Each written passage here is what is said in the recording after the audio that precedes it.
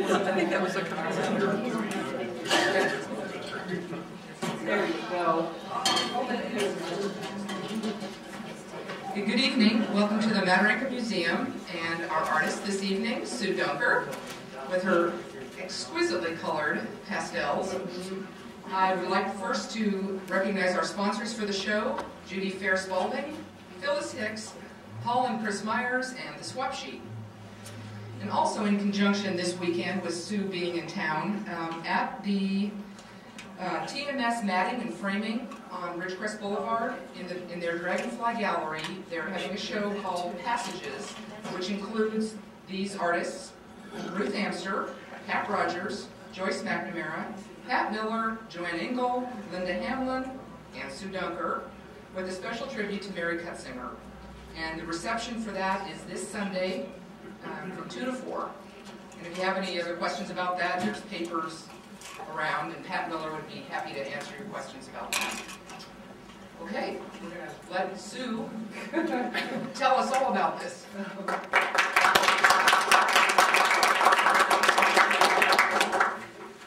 Hi, I have to do pointers and clickers and microphones. This should be interesting. It's so good to see all these familiar faces. It's really exciting to be back here for this show. This show has really been an impetus for me to get back into painting, so it was a big help. Tonight I thought I'd talk about two paintings and where I got the inspiration for these paintings. In 2004, Perry Barnes and I went on an adventure. Perry and Mike Barnes lived and worked in Ridgecrest China Lake for about 12 years. And Perry has her master's in archaeology, and she worked in TID in the writing branch. We had kids the same age. We did swimmings together. We just had a lot of fun together. After several moves, she and Mike settled down in Sierra Vista, Arizona. Mike works for Fort Huachuca, and Perry has taught history and archaeology at the local college. Along with being the archaeologist of record for tours to Mata Ortiz, where they do the pottery, and she also is an archaeologist on El Paso tours throughout various sites in Mexico. Last year we took a tour through the Yucatan with the motto, "Leave no pyramid unclimbed." Well, we didn't climb every one, but we sure had fun at Chichen Itza and the colonial cities like Merida and Campeche and many other Mayan sites. Actually, this painting was done along the Gulf Coast on that trip. So I just snapped a picture out of the bus, and who knew it would inspire me so much. But this time was usual on Perry and my adventure because we set out on our own with no guide and limited Spanish. Spanish 101. ¿Dónde está los baños? Hola. No sé. You know, off we went in Perry's small Toyota pickup. We were going to buy items for a Catholic church bazaar that they hold every November in Douglas, Arizona. It's a big event in the area, and so Perry decided to have a booth there and asked me if I'd like to put some of my paintings up. So that was our goal. We crossed the border at Agua Prieta, and let's get going with our... and went on to Highway 2, which is a major northern east-west route for Mexico. This was before NAFTA, so the trucks were subpar and barely long, so it was pretty exciting. We made our drive a lot of fun. We went through some real windy roads and drove down this road to our first, or my first photo op of Janos, which is right here. Look familiar? It was fun because we ate at corner truck stops and had tamales and tacos and went along the road. Anyway, I forgot to add that.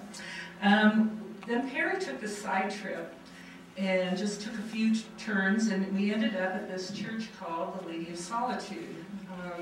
I was just totally blown away. And this was the church. I spent quite a long time photographing the church. It's amazing. It's all in white stucco with these beautiful rounded shapes.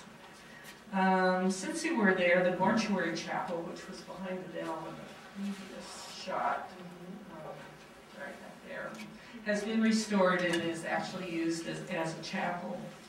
The bell tower on the church itself is unusual because the bells are not there. They are down here on the ground along a post, and there are about 4 bells in a row. So this was my inspiration for the Church at the Crossroads, Janos.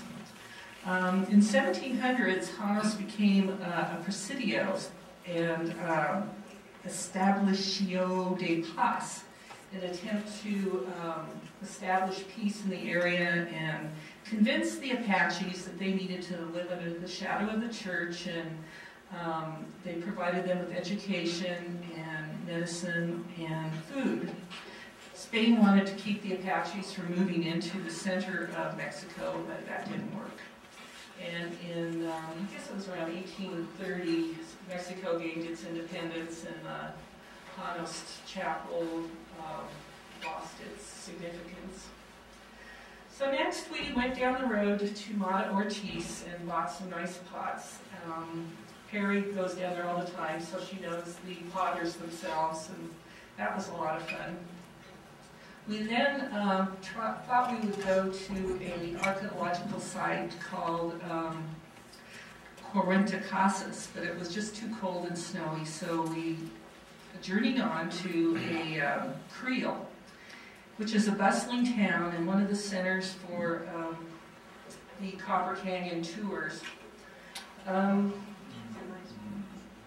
Creel is a wonderful town. There were lots of wonderful handicrafts. We just bought tons of fun little things. Also, the Tarahumara Indians are famous for residing in this area. They're the Indians that run everywhere. And they were short, striped shorts. Anyway, evidently, well, we decided to do this side trip down to Guadapias, which is at the bottom of Copper Canyon. Perry had always wanted to do this, and so I said, sure, that sounds like fun. So we hired a driver instead of driving ourselves. And evidently they used to pile the tourists on top of Suburbans. So they would weld these seats, kind of like bucket seats on top of Suburbans, between 6 and 8 of them, and they'd be flying down this road all the way to the bottom. Well, and I even read a website that said, oh, if you get a chance, get on the top, it's so much fun. Well, after a whole Suburban load of German tourists tipped over and fell to the bottom of the canyon, that's now outlawed, and you have to ride its side. So, and of course there are many crosses and shrines along the way, so you imagine all the people that lost their lives on this incredible road. So you go all the way down there to Rio Guadapias. And get to meet some of the little animals along the way. There are donkeys and goats and lots of cactus. And this is at the bottom. We finally come to the little bridge that we saw. It's over 5,500 feet down to the bottom of the canyon. And that's when that river becomes a real size rushing river. Guadapias was founded in 1630 after Spanish explorers found pure silver in the river. This is a bridge across the river that the natives take. This is the town of Guadapias. The silver that they discovered in these mines has a very unique crystalline structure that can be recognized to this day. After the initial discovery, there were about 300 mining claims that were made. In 1880, Alexander Shepard, who was the last governor of Washington, D.C., came down here, and evidently he had pre-knowledge of the deregulation of silver prices. So he bought up all the mines, and you can't compare very rich man. The ruins of his hacienda can be seen across the river, and it's very picturesque. I guess it was modeled after an Irish, what's the big word, castle. That's not right, but anyway. He also brought hydroelectric power and running water and smallpox vaccinations, so he did help the area. It's a fun town to visit. They have great baskets made by the Tarahumara Indians, and there were several expats that we talked to at dinner time that were just characters. What more can you say? The next day, we got in our little Suburban, and the guide, without telling us, drove us along the road. 4 miles, windy dirt road, all along here, and lo and behold, we came across this incredible building. This was the Hidden Chapel, the so-called Hidden Chapel. And I had no idea it was there. I didn't know we were going to it. And there it is, with just a few little buildings around alongside of it. It's very imposing, very impressive. And they have done some restoration to the chapel, but the interior is pretty well in disrepair. We did find someone who got a key and let us inside. It just is amazing. And it was hard for me to select a view to paint because it was just quite an amazing thing. But of course, that's the one I eventually decided on. And there it is. Oh yeah, this is the interior, and you can see I pretty much did a literal interpretation of my painting over there next to the other Hidden Chapel one. Let's see, this one. Except I thought it would be pretty in pastel colors. It was crying out for pink. Can I explain it? So after touring the chapel, we went back up the hill. Oh, there's a better sign. And Perry asked the driver if they knew of any petroglyphs. And so I included these just because of where we live, and I thought you might be interested to see. I have no idea of any of the history of it, but we ended out in some far field, and there was this cave, and these are the figures. So I just thought you'd enjoy seeing it. I have no knowledge of what it, but there you go. That's in Creole, Mexico. This was a cooperative that we saw along the way. Again, a lot of fun, interesting things, hand-woven rugs, darling little Tarahumara wood figures, all with their little kerchiefs, and these things were no more than an inch tall. And they were really cute. And then this would explain the community effort of the women of the area and how they founded this cooperative. I thought that was kind of interesting. Then this cracked me up, because how often do you get to be this close to a waterfall in America?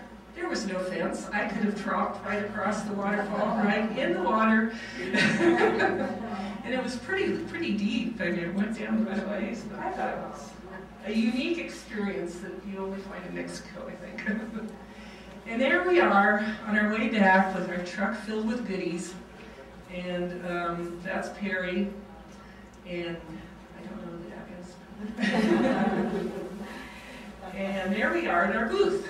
These are some of the drums we got at Creole. And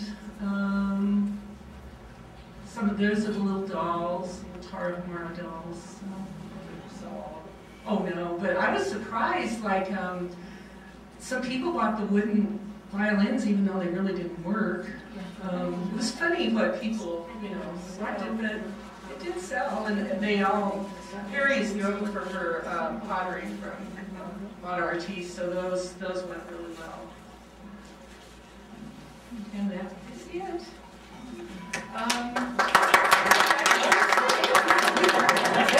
Pictures. As far as my exhibit, I selected images to paint from Guatemala. Those are most of the Antiguadors. I loved Antigua, and I still have many more images I'd like to paint. Of course, I had to include some images from the Southwest. The painting is under the screen of the Taos Church, and adobes are always a favorite of mine. And a few scenes from the ocean, near where I live now. The two small paintings in the corner next to my daughter were a result of a workshop I took from a fellow by the name of Robert Chapman. And he was the assistant to William de Kooning for 7 years. And boy, was that a fun experience. And I wanted to learn about abstraction because Julie was getting her master's, and I really didn't understand it. You know, I'm more of a representational painter. And so I took the class, and it was a lot of fun. And those are the paintings that were a result of that class. So I want to thank you all for coming. Thank you to the museum and Rosie and the gallery committee. Boy, and that spread is just incredible. Big thank you to the sponsors.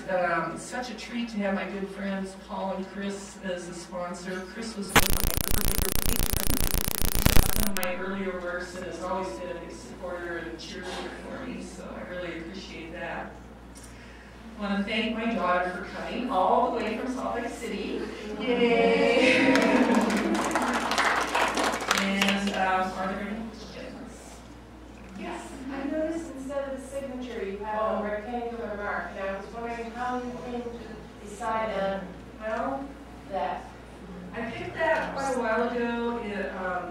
My mentor, William Herring, was taking a class from him, and I was telling him how difficult I found writing my name in soft pastel onto soft pastel and getting it to be legible.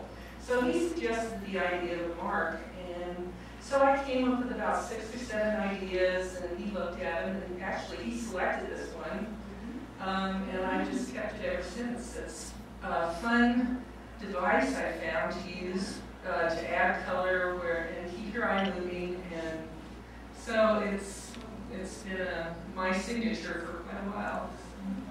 Could you talk a little bit about the process? Because when you say paint, I always think pastels as chalks. Well, it is a stick. A pastel is a pressed pure pigment with just a little bit of binder.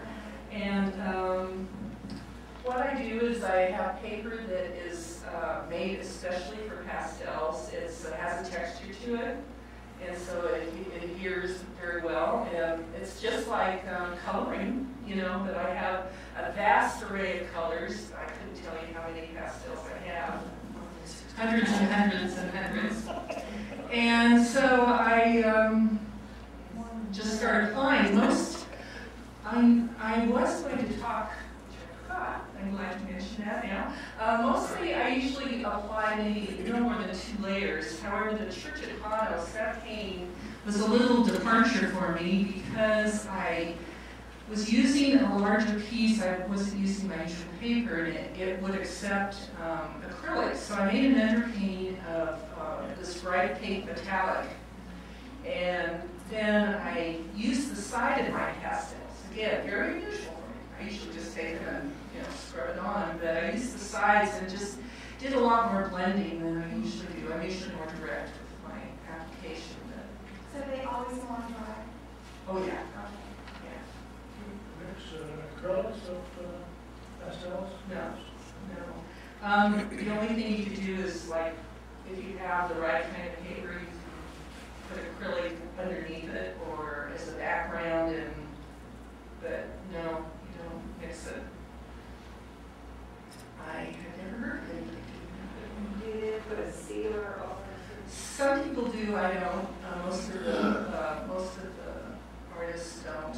It tends to dull the colors. If you kind of look in the light, they're sparkly. And if you put a sealer or a spray on it, you lose the sparkle, and it just looks flat. Yes, Ron? I'm just wondering whether or not the change in the travel has brought out this bold color you're starting to use as something to look at in the future. I'm just really curious. It's beautiful. Well, thank you. My palette has changed. I guess it was bound to happen. I think this one was just a reaction to the whole thing. I'm so tired I need red, so I just grabbed the red and off I went. But I am adding softer colors, I guess you'd say, from my past show. Oh, is it a reflective of your travels now? Oh yeah, you know that. I'm sure that's why I select places like Mexico and Guatemala. That's and Taos. You know, those are certainly known for their beautiful colors. Any other questions? Okay. Oh, yes, just to get back to the idea of pastel painting, that because of the kind of pigment in the binder, I think that the mounting is so important in preserving the art. And I'm sure you had them mounted so that they will. Well, yeah, they cannot touch glass, and you need a spacer between the glass and the frame and the artwork. So, yeah, it definitely needs a special care. Since I left Chuck, I had several bad experiences with people that don't know what they're doing. So I ended up doing most of the plein air ones myself. And, But it's very durable. yes, I mean, you go to places in France where Mary Cassatt used pastels. I mean, yeah, it's very durable. You might have some dust fall out, but, you know, that's just, that's normal.